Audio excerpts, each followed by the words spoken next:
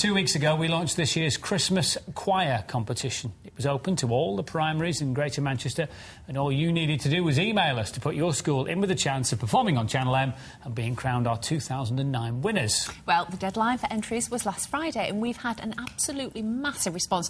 Lots more entries than last year, and in a moment, with the help of a very special guest, we'll be drawing the 10 finalists. I'm very excited. You are out very of the excited, hat. aren't you? Yes. First, though, we're joined by Sue Holden now. Sue is Head of Music at St Peter's C.V. Junior in Leigh, and they won the competition last year. Welcome. Thank you very much.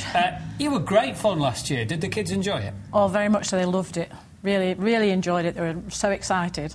And once you knew that you were one of the final 10, was that the point you picked your carol, or how does it work at your school? The carols were picked before that because we start practising so late September for raising money for charity. So we go singing local supers. So you're talking about Christmas even before the shops are, then? Yes, yeah, we start practising so beginning of October.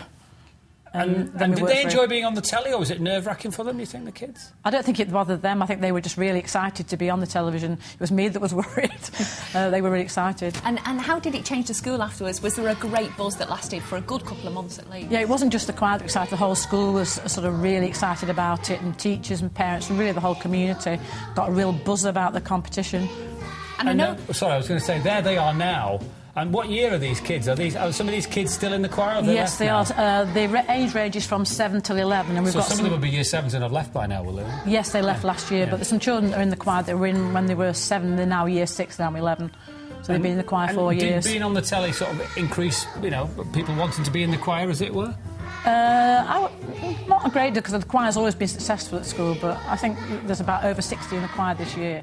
So I think it really did encourage children to want to join the choir because we were on the television. And what I was going to say, did it give it the school a boost at all? You know, did you talk about it lots outside the school? Oh, yeah, it was the big talking point. It was, well, you must text. It was in not just school, it was the whole community got involved. Well, thank you for returning the trophy and looking after it for us for 12 months, by the way. Just looking at all the other names on there from 2006, it's chronicled my entire Channel M news history, that thing. A bit of advice for the 10 that we're about to draw out of the hat. Just enjoy it, really, and pick a song that people read, because you asked me why we chose the song. It was just lively and enjoyable. Everybody sort of really became sort of really... You can't not sing along yours. No, it was really catchy.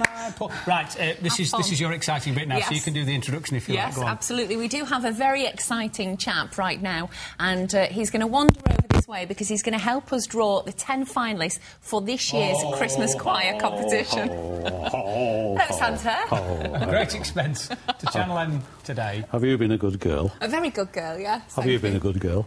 Yes, I've been a very good girl. I don't know so many good girls. Hello.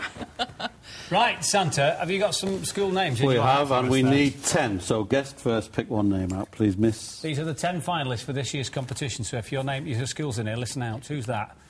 It's Mary C.V. Primary School, Moston. That's not yours, is it? No, it's not. It's a different one. How embarrassing if your school comes out again. Well, they've entered this year. All right, and number 2 going through to the finals. Then we have St Luke's C.V. Primary School in Longsight. Along with... Number 3, Flowery Field, County Primary in Hyde. I know that well. I passed that on the train on the way in from Broadbottom. Miss?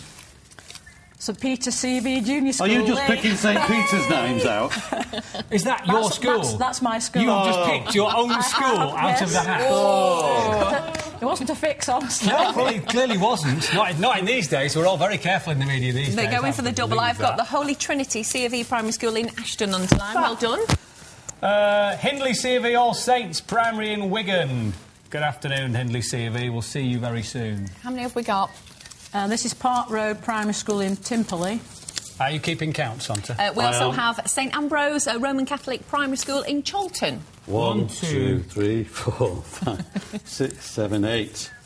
Number 9, then, is Broadbent Fold Primary in Duckingfield. So if you go there, you'll be singing for us very soon. And this is the last one. St Joseph's Catholic Primary School in Sale. Congratulations. Thank you very much indeed. There we are, then. Those are the 10. And if you missed any of those, we're going to put the full list of 10 schools on our website. So stay tuned to Channel M today. Over the next few coming weeks, we will have performances of all the finalists. I'm scared. And detail. Of how you can vote for your favourites. For now, though, from a very, very, very friendly Santa, thank you, Sue. Thank you. She's sitting over there looking a bit embarrassed. I do apologise, Sue. It's not normally like this on the show. It doesn't normally behave like that when he comes down your chimney, does he?